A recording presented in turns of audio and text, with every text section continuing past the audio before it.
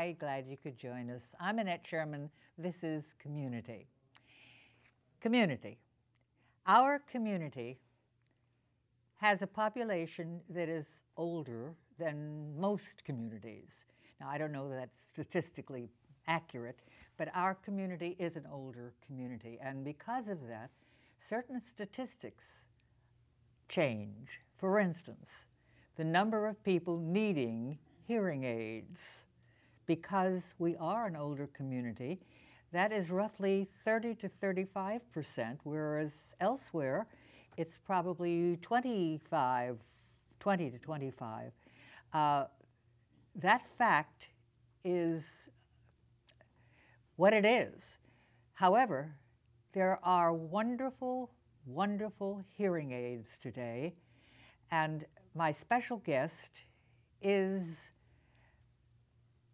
very, very knowledgeable about those things because she is a doctor of audiology.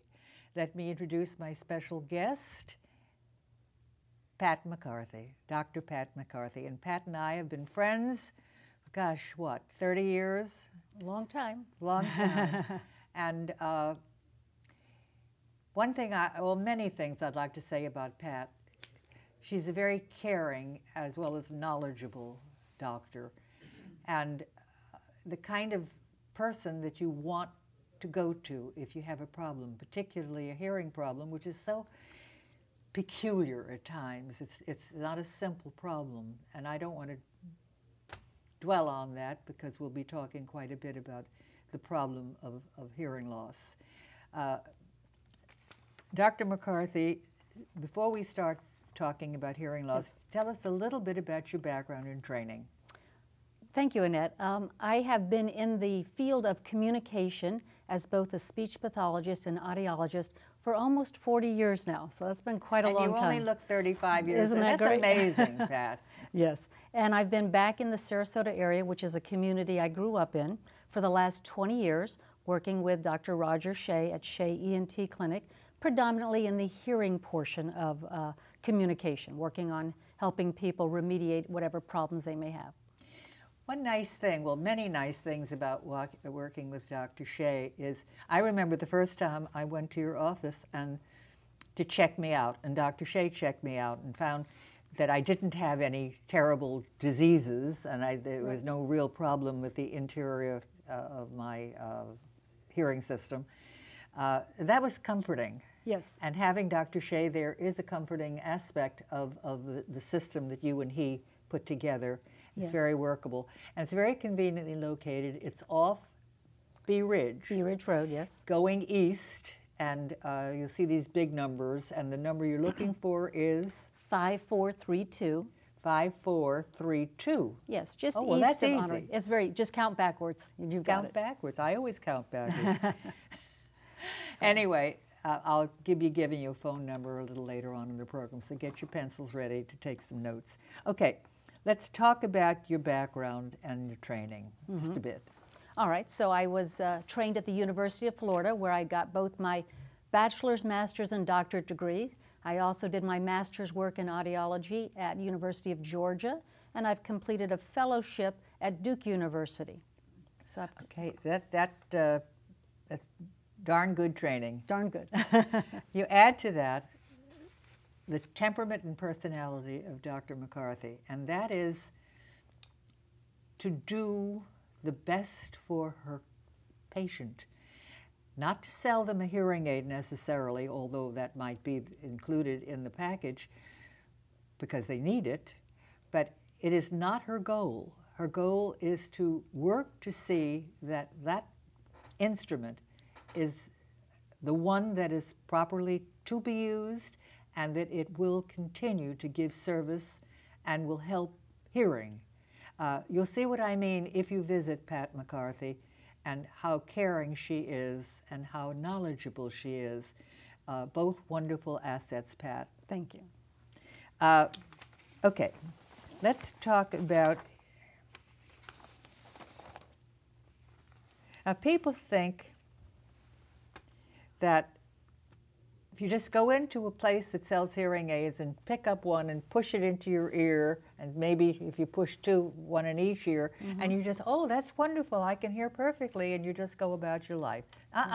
No, unfortunately not. There's a process to being fit with a hearing aid that takes a good 30 or 40 days, and it requires a commitment on the audiologist's part and the patient's part to get to that best final result. Now, there is a certain amount of resistance. I guess it is in anything of this sort. Yes. Let's move a little bit back before we pick up where we left off. What might someone, let's give a person a specific, let's say 70-some years of age, Right. and what might be the signal, what might be the signs that his or her hearing is Starting to decline? not behaving as it should? Right. Well, I think one of the first things are family members start to notice, and spouses will complain that their spouse is not hearing or listening. The TV is being turned up to a level that's uncomfortable for the better hearing spouse. The person starts to complain that people are mumbling. That's why I don't want to talk to them, because they just mumble. Or they avoid their more soft-spoken friends or social situations with noise around them. So all of those are little kind of signs that, hey, maybe something's going on. May be, but may not be. May not be. You're absolutely right. That's why the best way to find out is to come in and get your hearing tested. Okay. We're going to give you the telephone numbers and all of that kind of thing in just a few moments. Get your pencils ready. But all right, so they notice that something is different. Yes. As they age, and so they might call an audiologist or ask their friends, who do you go to?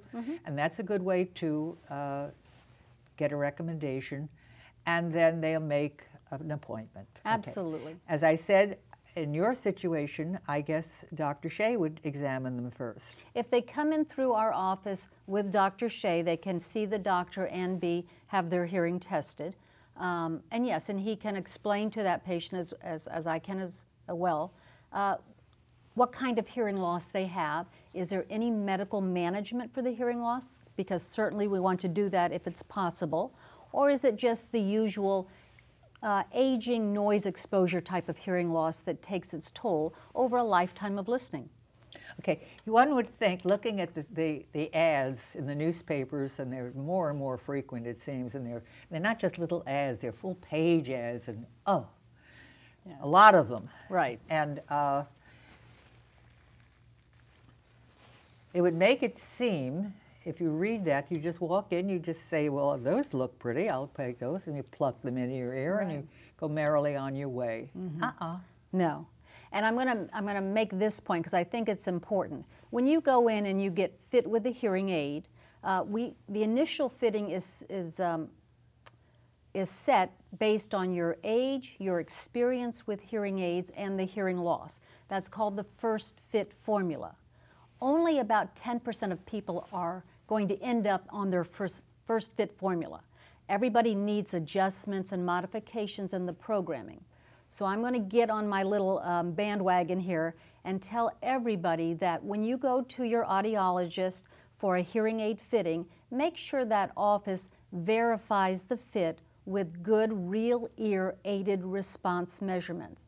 It's the only way we know we're getting the sound where we want it to be.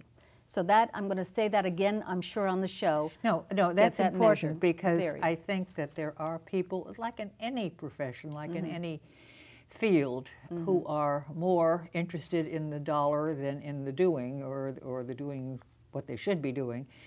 It is very important, and it doesn't take a long period of time, and it's technically advanced at this point. It's best practice to do these measurements, absolutely. Yeah, so that it is not as tedious as it used to be. Not at all. It's also more accurate than it used to be. And educational. It helps the patient to see on the screen, this is what I'm doing, and this is why I'm doing it, and this is why this sound is going to benefit you. All right, now, so there are one manufacturer's hearing aid. I'm sorry if I'm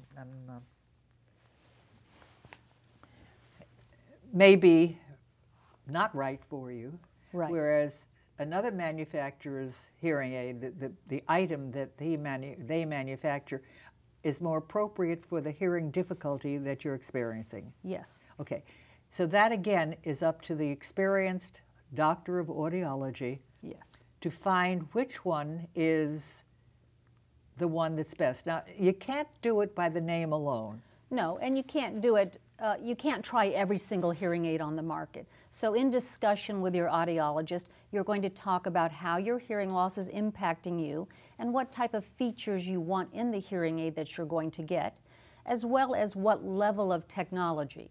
So the level of technology can dictate the noise reduction, the control I have over the programming, the way the hearing aid can automatically adjust itself in different environments. So I mean, unfortunately, as you go up in technology, you go up in price. So we want to set that based on your lifestyle. What's going to suit your needs? If you're busy, active, social, you may want a hearing aid that can adjust more automatically as you go into a noisy restaurant or back into the quiet room or whatever you're doing, as opposed to somebody who's at a retirement point in their life where they're not as socially active. My goal always, however, is that once I get you hearing better, you're going to be out there doing all those fun things again.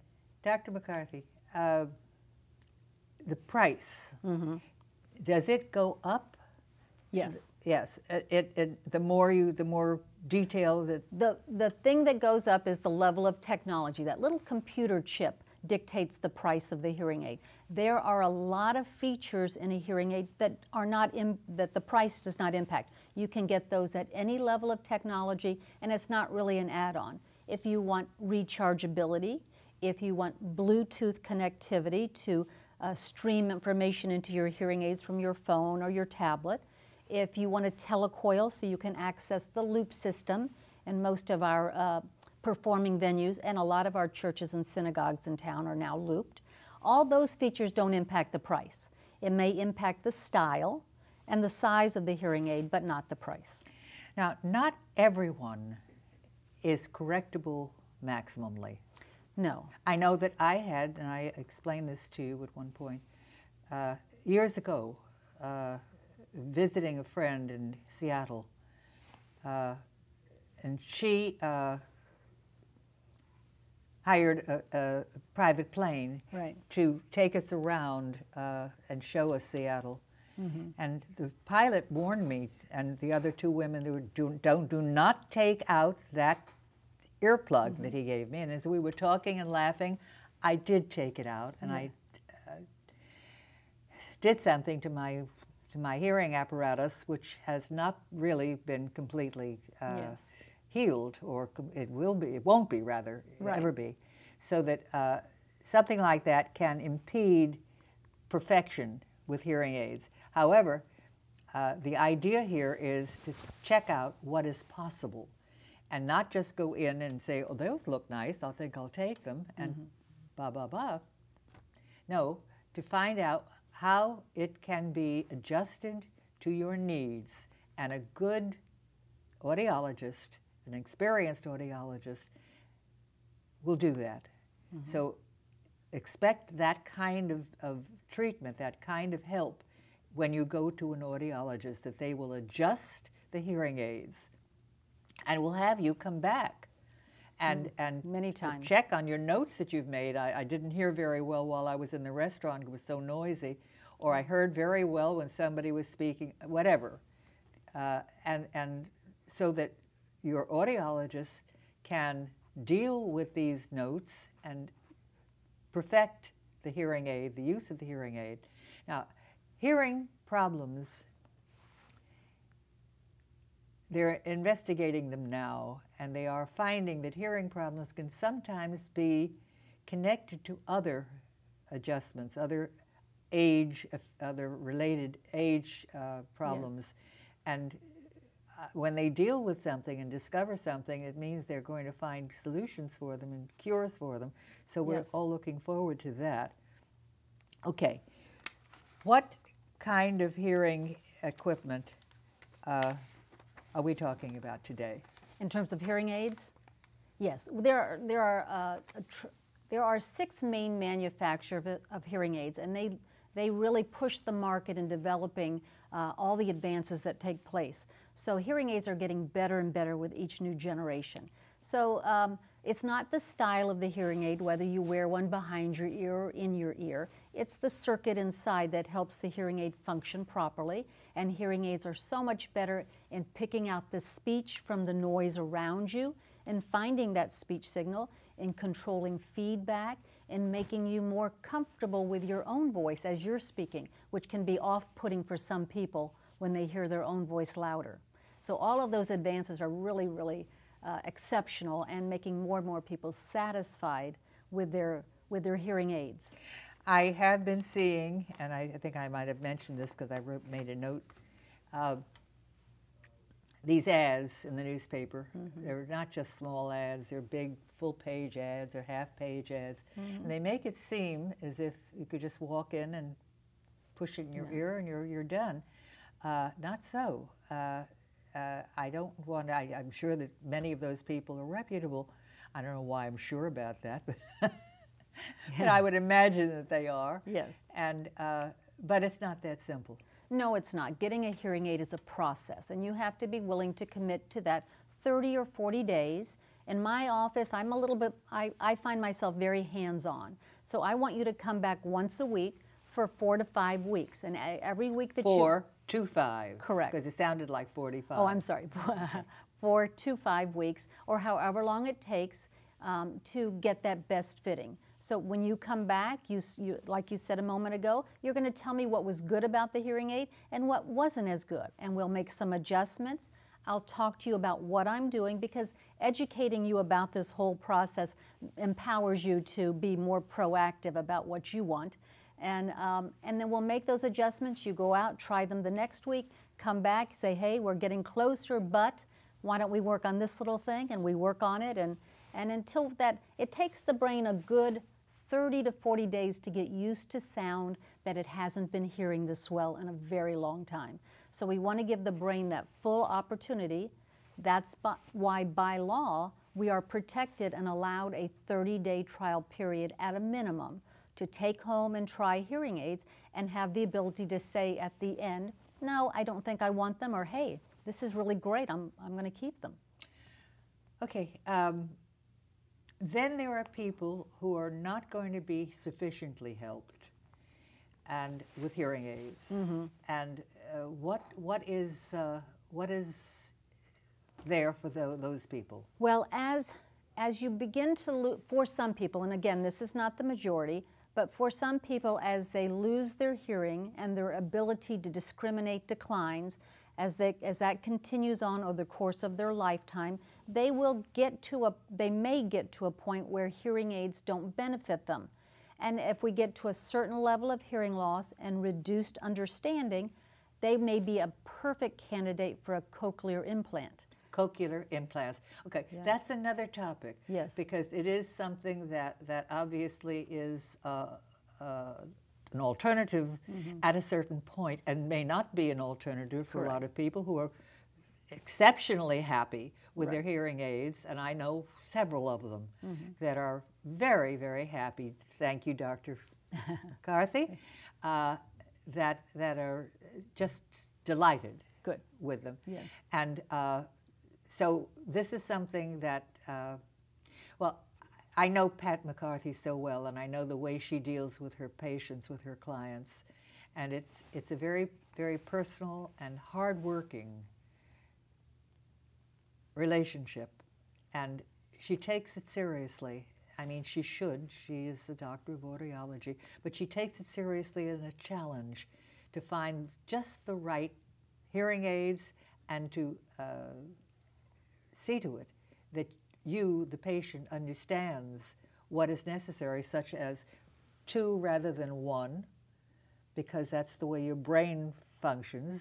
Yes. Getting the help from the 2 hearing aids and wearing them enough so that you can absolutely get benefit from them.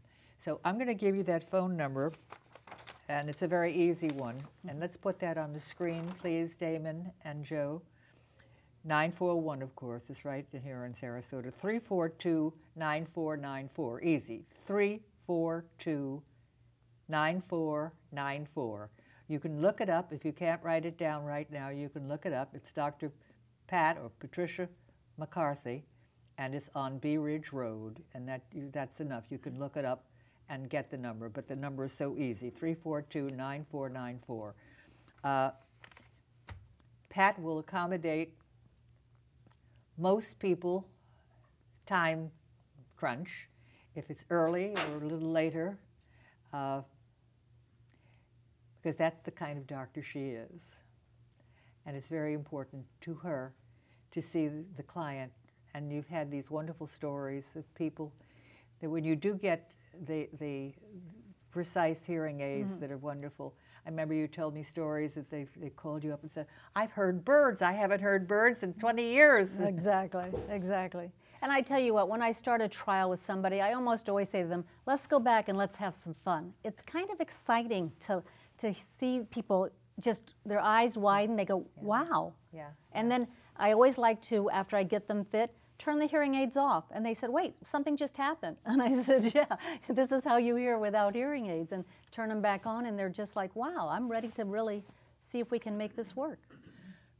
Call Dr. McCarthy. It's very easy to get through to her and to make an appointment. And that first appointment, I think, will just be a research kind of thing, where she's going to check and see where your hearing is and what kind of help you need. But I think you'll call me and you'll thank me. And I appreciate that. And I genuinely appreciate Dr. Pat McCarthy. Thank you. Because she becomes a dear friend with all of her attention and all of her knowledge and all of her caring. Would you believe we're almost out of time? That was very quick. And I do want to, there's some, I got a wrong time cue. There's some thinking that I want to ask you about. And I think I know the answer. You read, this is going to be against the law, Pat, what I'm going to say. Articles in the newspaper or magazines, and they tell you you can just go in and instead of spending whatever they think you have to spend for a hearing aid, that you can buy this stuff, these hearing aids or whatever they call them, for some ridiculously inexpensive, ridiculously small amount, and you will hear and you'll save your marriage and you'll do all these wonderful things. No. Well, I don't think so, at any rate. What do you think, Doctor? Well, there are very inexpensive, you know, in magazines, on TV, personal amplifying systems. And they're simply there to amplify all sound. So in a crunch, they can help you hear the TV better. They can help you hear your spouse. Excuse me, but they're not going to work very efficiently when you go out to that noisy restaurant or have multi-speakers that you're trying to interact with. Or you're speaking to somebody and you want to hear what they're saying. Right. So, so there's some benefit as a beginning point. And in fact, there's just been a law passed that they're going to try to introduce some over-the-counter hearing aids. So within the next couple years, you might walk into your CVS and say, okay, that's a picture of my audiogram. I'm going to take this home and try it. I'm not quite sure how it's all going to work yet, but the goal of that is for the person with the very beginning of hearing loss, but who has some impact, gives them an avenue to start the process inexpensively, get, you know, kind of learn about the whole you're process. tolerant of that because it's not, obviously they can probably get that start with a genuine hearing aid as well, but if they don't want to spend that much money, they can start with one of those non-hearing aids, but they're magnifying. Yes, and we all want to approach this whole process with a very tentatively, because we know that when I fit a hearing aid, as I said, only 10% of people or less are absolutely satisfied with that first fit that I give them. It's a process of changing things. So when you go in the store and buy something, there's nobody there to help you change things, talk you through the process, teach you how to use it. So there may be some little things that are going to give us trouble when that hits the market, but my goal is if I can do anything to help people hear better, and I know people's finances dictate certain price points. I want to give you the best I can at the price point you can afford. I think that you'll love Dr. McCarthy, not in the intimate sense, but as a physician and as someone that can help you. I think that knowing her for as many years as I have, I've yet to see any aspect of her personality that wasn't genuine and caring and knowledgeable. So with that recommendation, call Pat McCarthy. Mm-hmm. It's 342. You can put that on the screen. Damon there. Oh, it's good. Okay, 342-9494. And located on Bee Ridge Road going east. And before you get to Cattleman Road, you'll see the big numeral sign that on your right going east. And it's a lovely office. It's very pleasant and very nice people, and obviously I recommend them. So we're just about out of time, maybe a few more minutes. And I do want to remind people that our upcoming Community Video Archive Luncheon will be April the 16th. Now, if you're watching this after April the 16th, which you may, in fact, on YouTube, it's going to be on YouTube, and that's wonderful. Well, you missed it. It was April the 16th, and it was a fabulous event with 4 outstanding people: Michael Donald Edwards, who is the artistic director at the Oslo, Sarah Beth Kalajian, who is our library's head of our library system, Christine Jennings, who has had enormous success with some varied organizations, and Dr. Murray Klauber. And Dr. Klauber is Michael Klauber, who owns Michael's on East. That's his dad. And his dad was head CEO of the Colony Beach Club, and was such a wonderful person and wonderful leader. He made the Colony Beach Club the #1 tennis resort in the United States of America, and brought a lot of interest to Longboat Key. We're just about out of time. Pat, thank you for taking time out of your busy day to be with us. Thank you. And come on again if there are any new things that we should know about. I've got to say bye-bye. Bye-bye. Thank you. The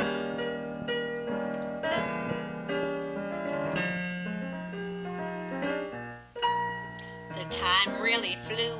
We bid you adieu from Community. If you want to know why we love it here, so check out Community. Well, it's a who's who, a what's, when, and where show. It's a mover and shakers who care show.